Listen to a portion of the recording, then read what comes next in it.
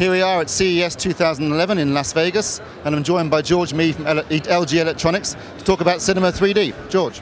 So CES 2011, we are launching our Cinema 3D range of televisions, which has previously been known as the passive system. We've done lots of research in 2010 within 3D TV. We've heard lots of people talking about it, and the research shows that the consumers prefer the passive system over the active shutter system. But what we're trying to do is make that, bring that Cinema 3D experience home. The same polarized glasses from most cinemas can now be taken into the home with an LG Cinema 3D TV. So it's renamed to LG Cinema 3D TV to really bring that experience of the cinema into your home. It's more comfort, more people, and more fun, and it will become the main focus for LG in 2011. The LG will still continue to provide both active and passive style 3D TVs, yeah? Absolutely, yes. I mean, currently LG are the only manufacturer to offer the two types, so Cinema 3D and the active shutter format. We still see as a role for both. However, the key focus will be on the Cinema 3D screens. So we'll have 3 series of Cinema 3D screens from 32 inches right up to 55 inches. Everyone's told us how much they love the passive screen, so that's why that will become the main focus. Will they be THX certified? We'll have selected TVs in the range that will be THX certified. The top of the range active shutter model will be THX 3D certified, and selected plasmas. So all of the plasmas will offer the active shutter format, and selected models within there will also be THX certified for 2D and 3D. Am I right in thinking that at least one of the LCD screens will be the first to use LED backlighting for passive 3D?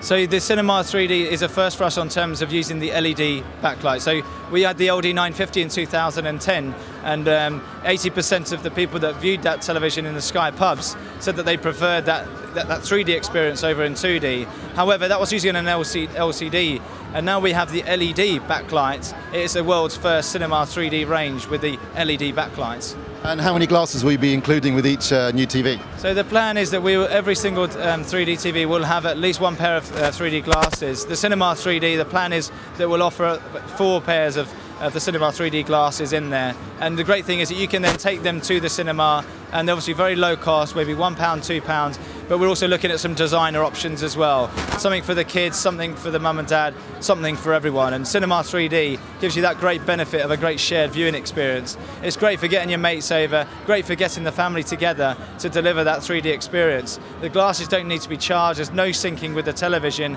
It's much more of a comfortable 3D experience that we believe will become the most popular choice for 3D. George, I'm right in thinking that with the passive system you're not actually going to be full HD, is that correct? So the Cinema 3D is the side-by-side, but it's perfectly matched for the Sky 3D, technology.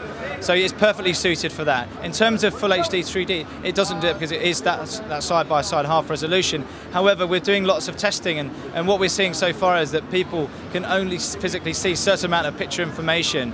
And what they're saying is that you put the active shutter full HD 1080p next to the Cinema 3D, and people can't perceive any picture quality loss on the side-by-side system. So although it doesn't deliver the full HD 3D experience, actually the people can only perceive a certain amount of information, and being perfectly aligned to the Sky 3D system, the Sky 3D is perfect for the Cinema 3D range from LG.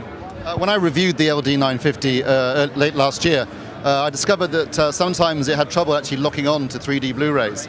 I hope that bug's been fixed in the new line of displays. I'm not aware of that as a problem, but obviously we'll look into that. But the Cinema 3D TV range for us perfectly matches the Sky 3D system in terms of how that is broadcast, and we believe that Cinema 3D will become the most popular choice for 3D TVs in 2011. George, thank you very much.